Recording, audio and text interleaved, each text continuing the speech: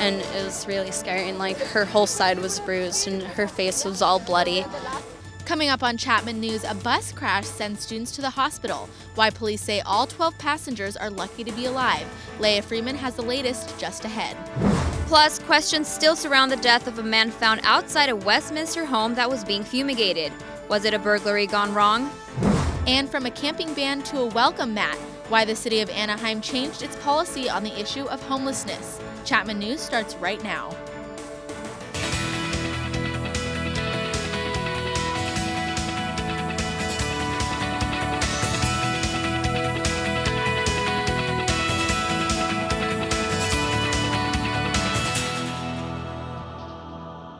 Happy Friday and welcome to Chapman News. I'm Alex Biston. And I'm Maritza Villela. Thanks for joining us today. We begin our newscast with some breaking news out of Long Beach. A Metro Blue Line train has collided with a car at Long Beach Boulevard and 14th Street. Mitch Eby is live at the scene with more information. Mitch? Thanks, Maritza. Yeah, here in Long Beach at 7 a.m. this morning, a Metro Rail train collided with a car at the corner of Long Beach Boulevard and 14th Street. Now, I spoke with Marlene Arona of the Long Beach Police Department, who said a black Lexus sedan was attempting to cross the train tracks, making an illegal left turn against a red light and a no left turn sign when it collided with the train. Emergency crews transported the driver to the hospital with non-life-threatening injuries. Now, there were 12 passengers on the train as well, 6 of whom reported being in pain. All injuries were minor, and none of the passengers had to go to the hospital. Now, northbound Long Beach Boulevard was shut down at Anaheim Street for a period of time this morning, but everything was cleared up and all streets were reopened by 9 a.m. Live in Long Beach, I'm Mitch Eby. Back to you in the studio. Thank you, Mitch. The driver will be cited for the vehicle code violations, according to Long Beach Police Department.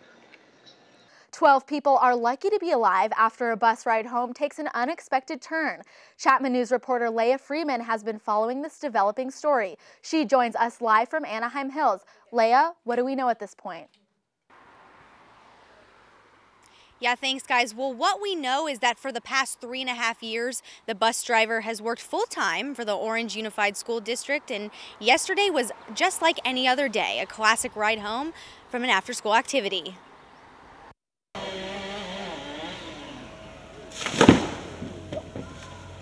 Crews worked to clear an Anaheim Hills road after a school bus crashed late Thursday, sending 12 to the hospital.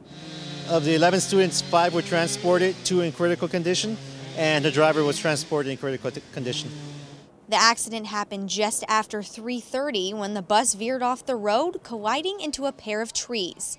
With the driver unconscious, students on the bus had to think fast. A girl was screaming that another girl, her name's Resnick, that she was bleeding a lot, and it was really scary. And like her whole side was bruised and her face was all bloody. And I was like, we need to get out of the bus. The cause of the crash remains unknown, but neighbors are having a hard time placing the blame. God, my kids could have been on there, you know. I mean, accidents happen, I know, but if it was a mechanical, then yeah, I'd be extremely upset about that. With an accident like this, people are reminded how important it is to take the necessary safety precautions when driving. There's a lot of things people can do proactively to prevent these types of collisions. In this particular case, though, it's still too early to tell what actually caused it. This driver could have been doing everything correctly and just had something happen. CHP says it could take at least a month to figure out what went wrong here, and firefighters say that if the bus hadn't hit the tree, it could have been a much more serious situation. Reporting from Anaheim Hills, Leah Freeman, Chapman News. Back to you guys. Thanks, Leah. As of this morning, 2 students and the driver still remain in the hospital. As for the investigation, the bus will be inspected within the next week. California Highway Patrol is in the midst of investigating a deadly crash that happened earlier yesterday morning in Irvine. Cristina Hasenohrl has more. A 5-car accident left 2 dead and 3 injured early yesterday morning. Around 4:30 a.m., a red Mitsubishi crashed into the center divider on the 5 freeway near Jamboree in Irvine. The driver reported the incident, but when CHP arrived, they found the accident had instigated 2 more collisions.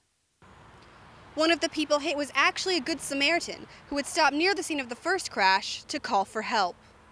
Silver Acura stopped to assist that red Mitsubishi. Soon after, a gray Toyota Camry that was traveling in the carpool lane collided with the Acura and the Mitsubishi. After the second crash, the Toyota drifted into traffic and was hit by two vehicles in succession, killing both the driver and passenger. The lead investigator believes it was 3 separate crashes, so at this time we are going to investigate as 3 separate crashes. The injured sustained both major and minor injuries and are being treated at Western Medical Center. In Irvine, Cristina Hasenohrl, Chapman News. The 2 killed were a man and a woman from Rancho Santa Margarita. CHP has not yet released their names. After a home is tented, you'd expect to find hundreds of dead critters, but one Orange County exterminator got quite the surprise when instead of finding dead bugs, he found a dead body. Leah Freeman has more on this discovery. A man was found dead on the back porch of this Westminster home, which was at the time under fumigation. Police say the body was found Tuesday evening at around 6 p.m. by an employee of the fumigation company who was coming to remove the protective wrapping from the house. It was at this point when he noticed the body and immediately called Westminster Police. But despite such warning signs like these, which are placed on the homes by fumigation companies warning people about how toxic the chemicals inside are, this does not stop people from breaking and entering, and police say this is not uncommon. These houses can be easy marks. They know there's just nobody home. There's not likely anybody that's going to walk up onto them since it is a tented house and there's poison. In fact, it is so common that people have posted videos like this one on YouTube showing home break-ins during the fumigation process. This Westminster home did not have surveillance, but luckily for the homeowners, the mystery man never made it inside. He had a slim chance of survival without the proper breathing equipment that exterminators use for their own safety. I spoke with Darren Trask, a local fumigation expert, about how lethal these chemicals really are. Anything that's living that has a metabolism is toxic. So for people and mammals with a high metabolism, you die immediately. Police are saying that the cause of death is likely to be from poisoning, but the Orange County Coroner's Office is still investigating the exact cause. Police can confirm, however, that the man is not related to the homeowners or the fumigation company. Reporting from Westminster, I'm Leah Freeman, Chapman News. We learned that homeowner was actually planning to move out before this ever happened. He says he was tenting the house to get it ready for people who were planning to move in after him. A Texas man is dead after an emergency on board a flight to Orange County's John Wayne Airport. John Sellner from Fort Worth, Texas, had a medical issue aboard American Airlines Flight 2249 on Tuesday. The flight crew performed CPR, but Sellner couldn't be revived. The cause of his death is still uncertain. OC Fire Authority, Sheriff's Department, and airport operations helped move the passenger from the aircraft to a secure area and the terminal. The Orange County's Sheriff Department coroner pronounced him dead at 11:46 a.m.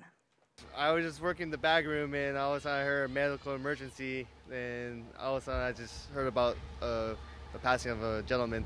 Oftentimes people come to airports or are on a flight and they have shortness of breath, maybe they have nerves, maybe they have other medical conditions, and so, there's a lot of emergency responders that are available to assist them, and most of the time people make it out okay. Marcus Carroll also says he saw Sellner's wife waiting for him at the airport and that they were supposed to be on a vacation. Sellner was 79 years old. A 13-year-old middle school student in Garden Grove has been arrested after police say he brought a handgun to school. Officers were sent to Jordan Intermediate School around 9:40 a.m. on Monday. They say that the gun, as actually pictured here, was not loaded, but he did have ammunition in his front pocket. The student was arrested and booked into the Orange County Juvenile Hall on weapon charges. Police are still investigating why he brought the gun on campus. They say the gun was registered, but they also found an unregistered rifle. Orange County has one question for its residents this weekend. Got drugs?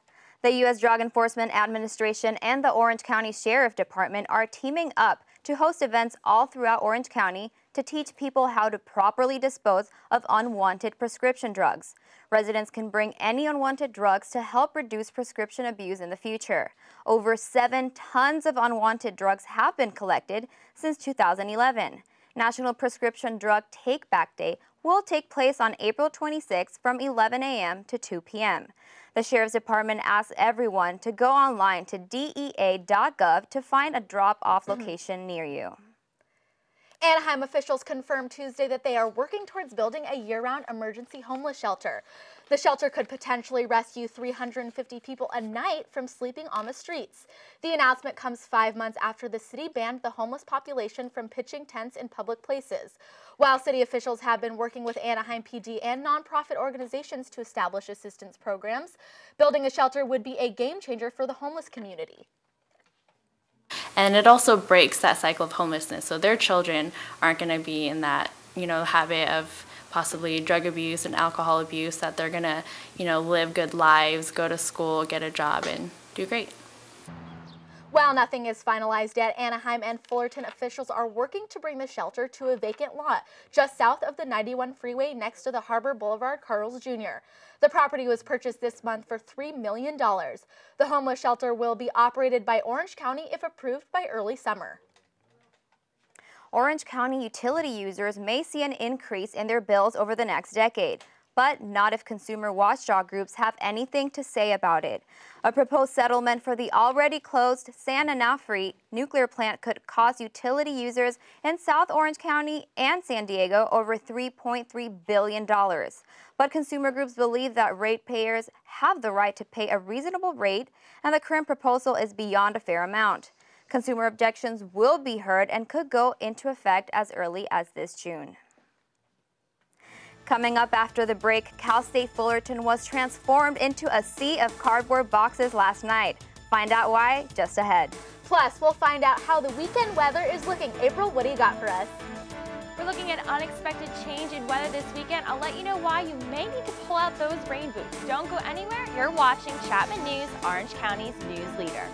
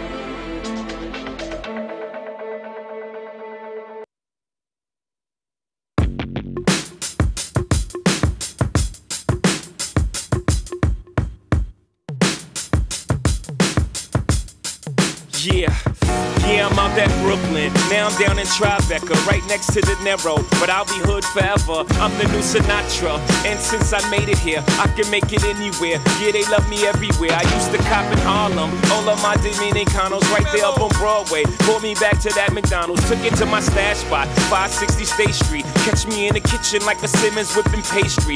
Cruising down A Street, off-white Lexus. Driving so slow, but BK is from Texas. Me, I'm out that Bed-Stuy, home of that boy Biggie. Now I live on Billboard, and I brought my boys with me. Say what up to Tata, still sipping my ties. Sitting courtside, Knicks and Nets give me high five.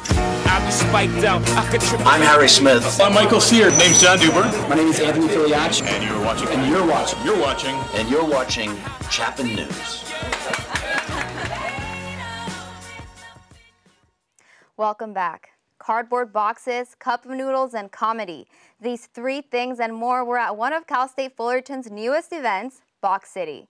The students at Cal State Fullerton held the Box City event to raise awareness for the homeless by sleeping in cardboard boxes overnight. There were different activities to participate in, like food, games, and even some live entertainment. The students were excited to make an impact on the Orange County community. I'm just trying to do something to help people. It's not enough to just acknowledge that there's a problem. I mean, if you're being inactive, it's the same as just being ignorant to an issue. See that we're actually out here and advocating for homelessness and actually trying to see what it's like although it won't be exactly what it's like for a homeless person, we're actually trying to put ourselves in the shoes of a homeless person. So this event means a lot to not only me, but my cohort in the Master's of Social Work program here at Cal State Fullerton. And we just wanted to raise awareness and then provide some food and clothes for homeless families out here in Orange County. The students linked up with the organization Family Promise of Orange County to host this event. The students have set a goal to raise $10,000 by the end of the semester, which will go towards helping the homeless in Orange County. Well, Alex, these past few weekends have been so sunny, like perfect beach weather. I know. I'm really hoping to go to the beach this weekend. I think it would be so fun. April, please tell me there's going to be some beach weather. Ladies, I would love to tell you that we could all take a Chapman News beach trip, but that is just not the case this weekend. Right now, coming in from the northwest, we have a storm system, which is not typical for this time of the year. We're in the spring season, and we have some rain, mountain snow moving throughout the state early on today, throughout the day, and into Saturday. As you can see in the northwest region, we have snow in parts of the Sierra Nevada, 5 to 15 inches in some areas, even hitting Yosemite National Park. You know, it's not typical for this time of year. We've had a dry winter season. Tahoe City has received only 55 inches of snow since July, which is 125 inches below the average. So it's kind of good we're getting this rain this late in, but it's definitely not typical for this time of year. Let's take a look at those southwest temps.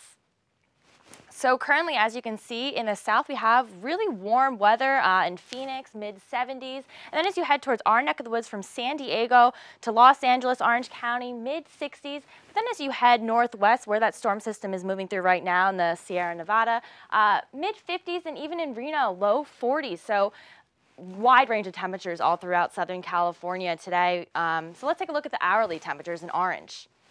So we have a high of 70, which we're going to hit an hour or two from now, but starting at 5 p.m. and then moving late into the night, partly cloudy all the way to some rain, which starts at 10 p.m., mid-60s to low, upper and low 50s. And let's take a look at the 5-day forecast.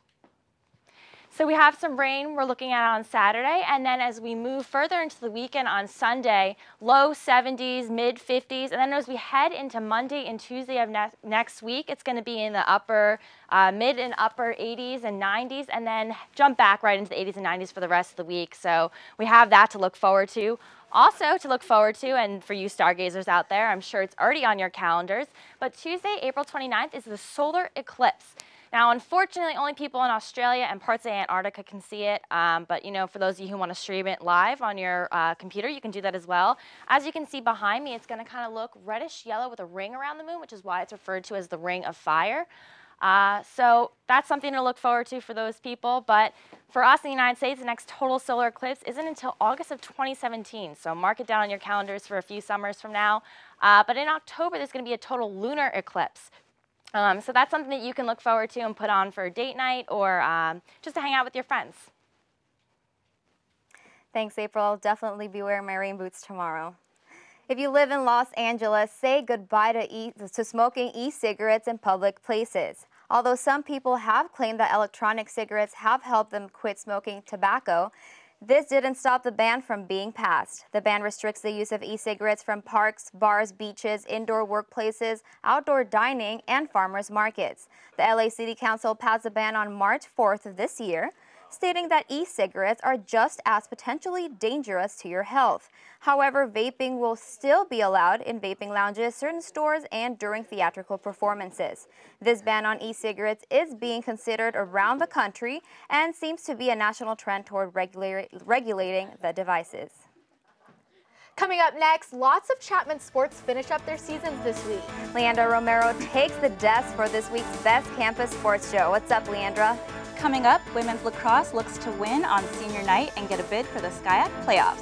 Plus, we got a couple of games on the diamond. Chapman baseball hoping to continue their hot streak as they play 2 against SCIAC rival Whittier. And the softball team trying to make a late push for the tournament. We got all the highlights next on the Best Campus Sports Show.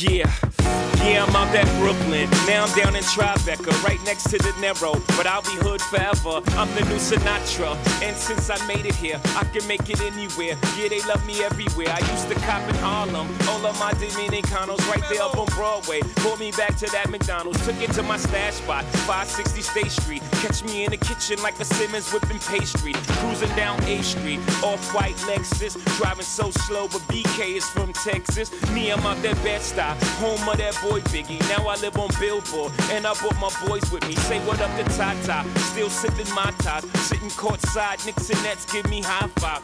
I be spiked out, I could trip. I'm Harry Smith. I'm Michael Sear. Name's John Duber. My name is Anthony Filiacci. And you're watching. And you're watching. You're watching. And you're watching Chapman News.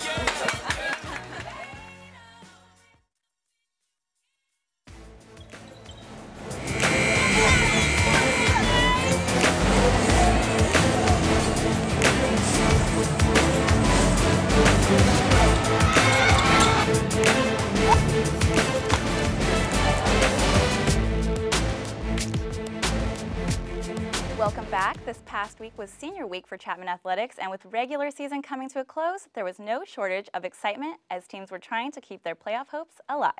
I'm Leandra Romero, and this is the best campus sports show. The women's lacrosse team has had an up and down year, and coming into senior nights this past Saturday, they had lost the previous 3 and had a below 500 record. But with a win against the CMS Athenas, the Panthers would lock down the number 4 spot and head into the SCIAC playoffs. Let's head to the game. The Panthers commemorating their 4 graduating seniors, and it was also the Pink Ribbon Game raising breast cancer awareness. To the highlight we go. Panthers offense hot out of the gates. Within the first minute, sophomore Kylie Moore scores easily. Then not long after, Moore scores again after a nice assist by Catherine LaPlante. But it wasn't all offense. Chapman defense also making their presence felt. Cara Podesta making a nice save on the penalty shot. The Athenas would finally break through before the half when another penalty shot leads to a goal by Cristina Hasenohrl. The score at halftime, Chapman 4, Claremont 1. Panthers came out firing in the second half. LaPlante added again. She scores while running across the middle. Then Allie Contney goes over the top, scoring multiple defenders. And that would do it on this one. The score, Chapman 13, CMS 4. Chapman News met up with the team after the win on senior night. I've got a 4-year-old daughter of my own that was born when they were a freshman, and to see them all grow together is it's pretty incredible. Just knowing that I have to leave this all behind is really hard because lacrosse is my life, but this program has done so much for me, and I just love everything about it. So it was a bittersweet feeling. And after a 13-9 win against these same Athenas in the first round of the SCIAC tournament, the lacrosse team will face Pomona Pitzer in the semis tomorrow at 11 a.m. On the diamond, Chapman baseball hosted Whittier College in an afternoon doubleheader Saturday. Chapman won the first game 10-0, and we're looking to sweep the Poets with another win. It was a great day for baseball at Hart Park, the fans enjoying themselves, and so were the players, right here showing off some dance moves, and why not when your team has won the past 8 games. To the game we go. Chapman's pitching and defense were both solid. Chapman up by 3 in the 8th when Tabor Watson gets a ground ball back to him, and catcher David Basin saves a run by making the nice swipe tag. Then to the top of the 9th, Braden Riddle comes on to close it out. He gets Armando Valdez to the ground and out. And that would do it. The final score, Chapman 5, Whittier 2. The Panthers win twice, and they move to the top of the leaderboard in the SCIAC. And it looks like that does it for me here at the Best Campus Sports Show. Up next is entertainment with Lauren Ferree. Lauren, what can we expect? Thanks, Leandra. Move over Sundance, look out Tribeca, the Newport Beach Film Festival has arrived. Chapman News has an exclusive peek at the festival's 15-year anniversary. All of this and more coming up in entertainment. You're watching Chapman News, Orange County's news leader.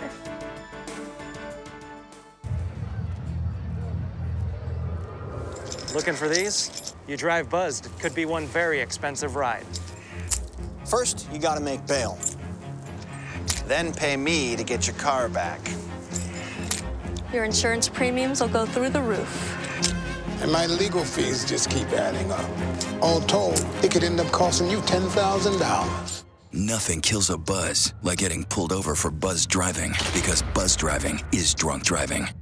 So, I got this new family, and I don't know what it is about this one, but she can't seem to put down that toy all day long. Tap, tap, tap, tap. Oh, and she even talks to it. She talks to that more than she talks to him. What's up, bro? Nice shirt. Who's she talking to? Her mom? She talks to her mom a lot. The next 30 seconds can save you a lot of money. Just do your laundry in cold and stick to full loads. Auto-sleep your computers. Plug your gadgets in a power strip and switch it off when you're done. Headed out? Turn back your thermostat by 10 degrees. And drive sensibly.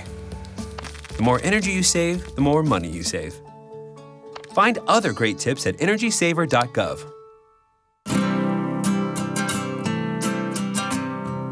Every day across America, excess food is gathered by a network of good people at local food banks, giving hope to millions of children who struggle with hunger.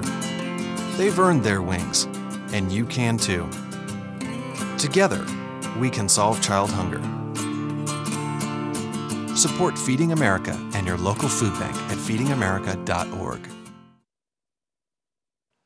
Welcome back to Chapman News. Well, you know, Maritza, I actually was so lucky last night to attend the Newport Beach Film Festival, and it was so much fun. And Lauren, I know you've been to the Newport Beach Film Festival, right? You've been before. Yeah, I went last year, and I'm so bummed I missed this year because last night the big Newport Theater rolled out their red carpet for the opening night of the 15th annual Newport Beach Film Festival. And like Alex said, she headed out to talk to the festival's founder on their milestone year. This is our 15-year anniversary. It's amazing to see the turnout. Wow, who would have thought? 53,000 people and 400 films, 50 countries. It's pretty remarkable. The headlining film was Lovesick, starring my favorite friend, Matt LeBlanc. This year the festival will feature over 400 films during the week. Even our very own Chapman students have film screening for the OC public to enjoy. The festival will continue until next Thursday, May 1st, with Jon Favreau's film Chef closing the festival. Tickets are available online at newportbeachfilmfest.com. There's no hiding the craziness that Indio has seen recently with the back-to-back weekends of Coachella. Well, saddle up, desert dwellers, because those polo fields are about to get real country. The 7th annual Stagecoach Music Festival starts today and giddy-ups through the weekend. Headliners include Eric Church, Kenny Chesney, Luke Bryan, and Hunter Hayes. More than 120,000 cowboys and girls are anticipated to attend the weekend's Country Fest. All right, you guys, you've got some options for this weekend. You could go to the film festival or Stagecoach. What's it going to be? What makes the cut? Unfortunately, I'm not going to be able to attend Stagecoach this weekend. You know, I actually am not either, but I'm really, really looking forward to getting a lot of sleep this weekend. I know I really didn't get a lot of sleep this week, so it's going to be a great time. Well, that's all we have for today. Thank you so much for joining us at Chapman News. Don't forget to log on to our website, chapmannews.tv, to see all of our episodes, Chapman Newsy bios, and top headlines. And make sure you also follow us on Facebook, facebook.com/Chapman News, Twitter and Instagram at Chapman News, and YouTube at youtube.com/Chapman News. I'm Alex Biston. And I'm Maritza Villela. Have a great weekend, Panthers. Thanks for joining us.